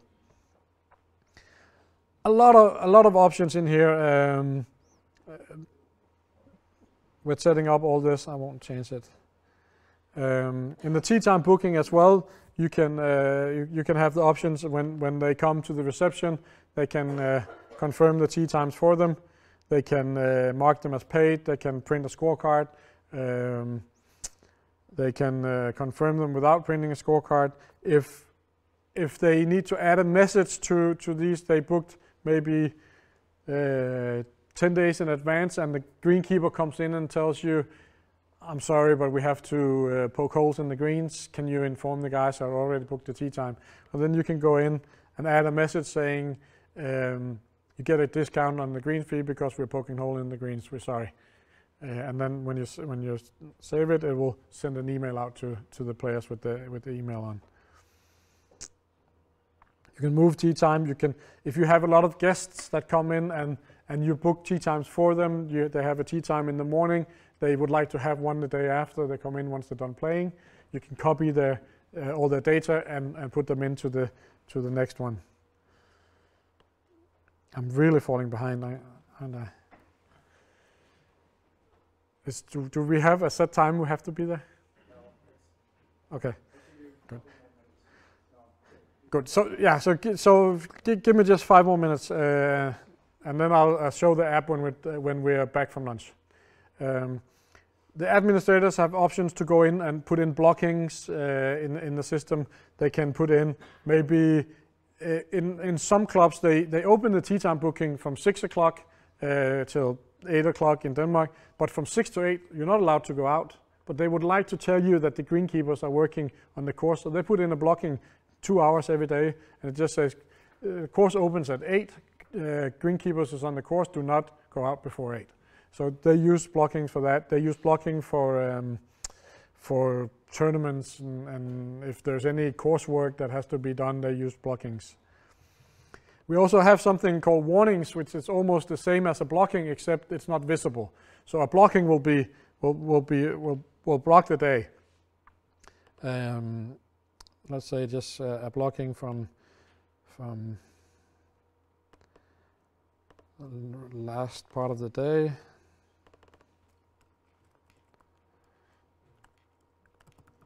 And it will not look friendly, and you cannot book a blocking. It's only the admins that can book on top of blockings.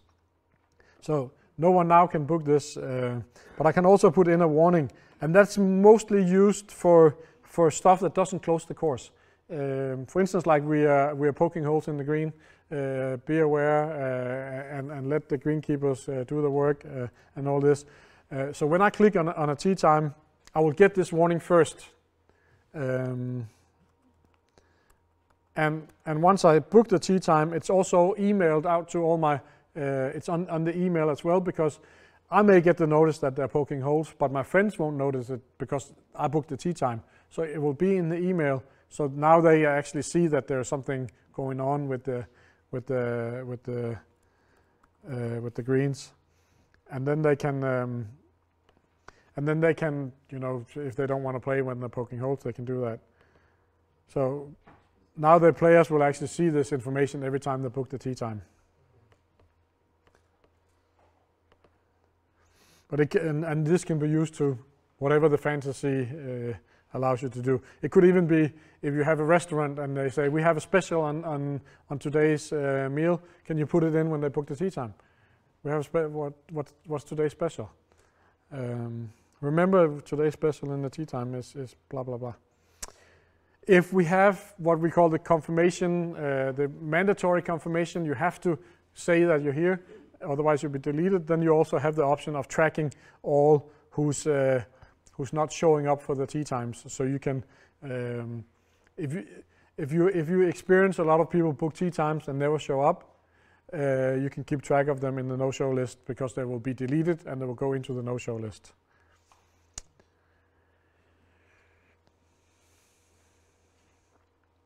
You control all the setup of your courses in the system as well. So all information about holes and course rating and slope and everything is set up, and you can have all the different courses you have in your club set up in here. And this will be used, this information in Golfbox will be used in the tournament system when you create tournaments. So I can have a course right now that is short because of the winter, and then April 1st or May 1st we change into the summer greens and the normal course, and we'll create a new course edition that will be used then. So they in my club we have a winter course, and they actually play winter tournaments on it with a fictive course rating and slope, but it's in the system so they can use it for all the tournaments. It's not official, so they don't regulate handicaps, and you can control that on the course as well. You can say this is a winter course, so it's not approved for handicap adjustments. So during the winter they can use the course, but they can't send back scores. The players can't go in and play around where they play in the snow and then, hey, why don't I just register my score anyway, because the score is not approved for it. Yes.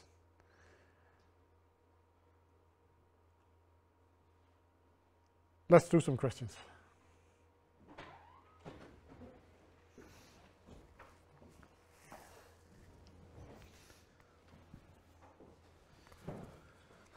Jæja, það komið að spurningum varandi þennan hluta 2. Jón, byrjum á þér.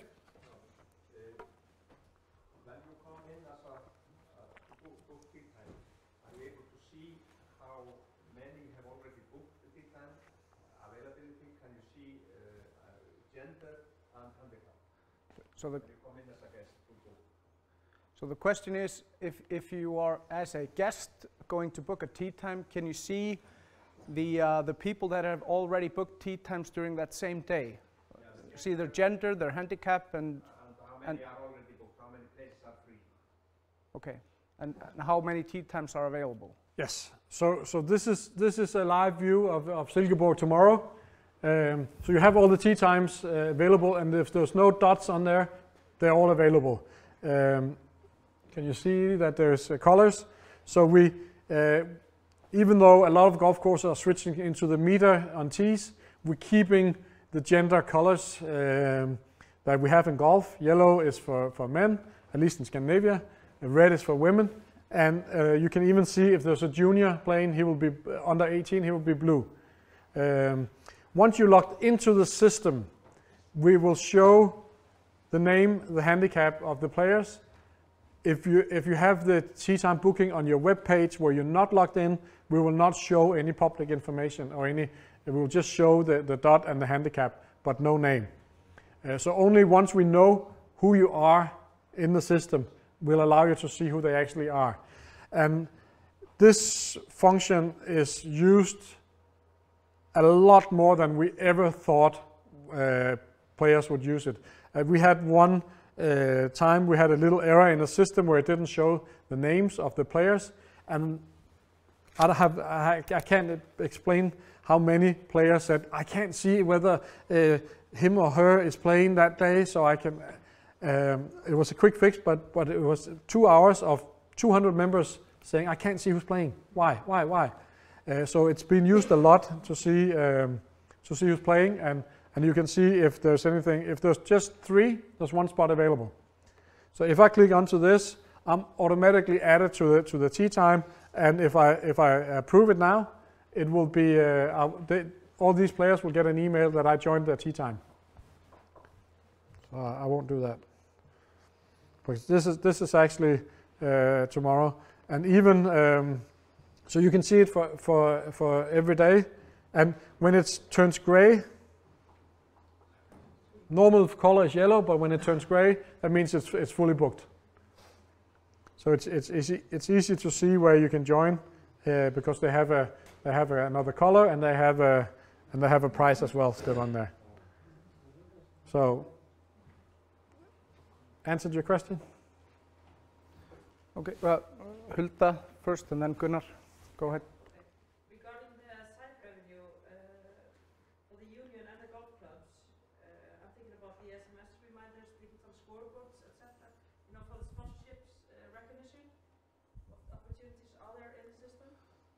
So the question is, you talked about the SMS previously, so I'm thinking, can you just stretch them out a bit? so the question is, how can clubs introduce their sponsors through Golfbox? For example, when members are receiving messages or emails from the club, can a sponsor logo be added onto that?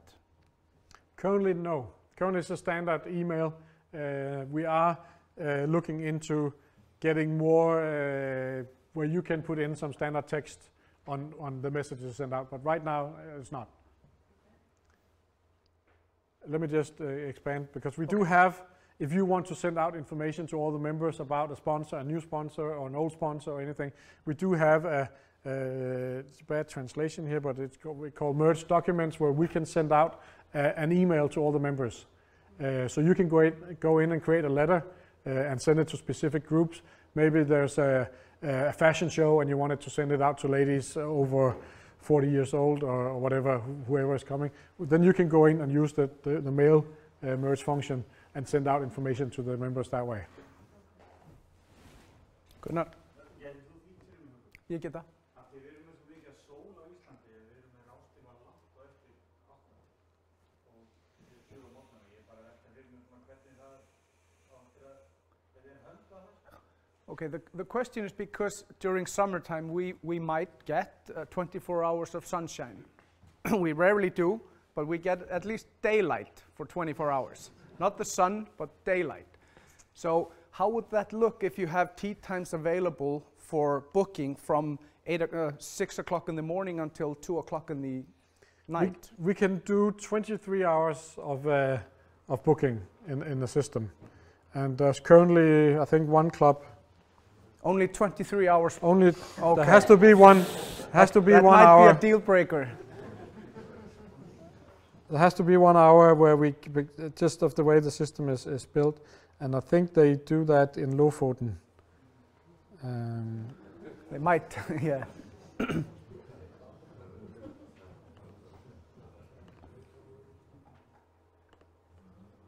Lofoten is einn nyrsti golfvöllur. So they have booking from midnight till, well, it's actually 24 hours. Yeah. I lied. Sorry. So if I have to say, if your interval adds up like it does in Lofoten every 10 minutes, then you can have 24-hour booking. If it's a little bit crooked, so it doesn't add up to each hour, like 8 and 9 minutes, it doesn't overlap. So it will be 0, 0, and then it will be 0, 2, and then 0, 5, and so forth. Then you don't get completely 24 hours, but with 10 minutes intervals, you can get 24 hours booking.